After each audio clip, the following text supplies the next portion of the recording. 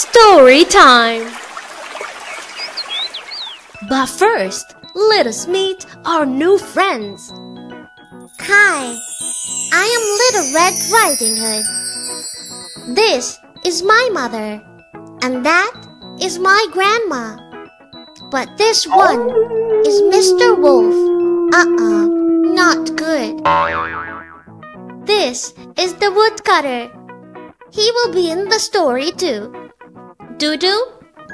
Yes, Little Red Riding Hood? Would you tell them my story? Yes, sure. But you've got to help me, right? Once upon a time, there was a little girl who lived in a hut with her mother in the woods.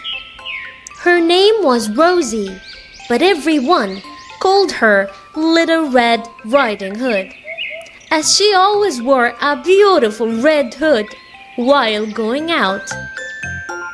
One day, her mother said, "Rosie, your grandma isn't feeling very well, so would you take this basket of food to her?"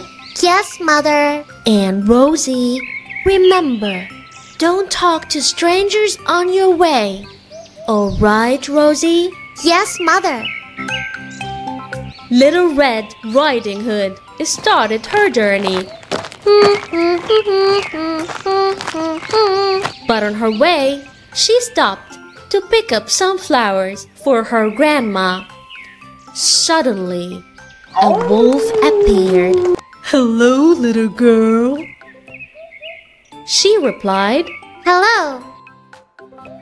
And already forgot what her mother said about talking to strangers.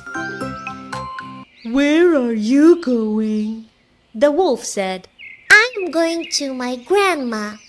She lives on the other side of the woods. She isn't feeling very well, so this basket of food is for her. Yay! The wolf had a wicked idea. He ran to the grandma's house and ate her up and got into grandma's bed wearing her dress. After some time, Little Red Riding Hood reached the house and started to knock. Grandma, it's me, Little Red Riding Hood. "Come in, my dear," said the wolf. She found Grandma lying in bed. Grandma, Mother said you're not okay, so I got you food and flowers. "What a sweet little girl. Come closer, my dear." But she noticed something very strange and started to ask, Grandma, what big eyes you have. "So that I can see you better," said the wolf. But Grandma, what big arms you have. "So that I can hug you better." Grandma, what big teeth you have. Yeah. "So that I can eat you better." Help me! Wolf! Help! Help! The woodcutter was nearby in the woods. He heard the scream and he ran to the house just to see the wolf was attacking the little girl. He hit the wolf over the head, and this made the wolf open his mouth, and Grandma jumped out. The wolf ran away, and Little Red Riding Hood never saw that wolf again.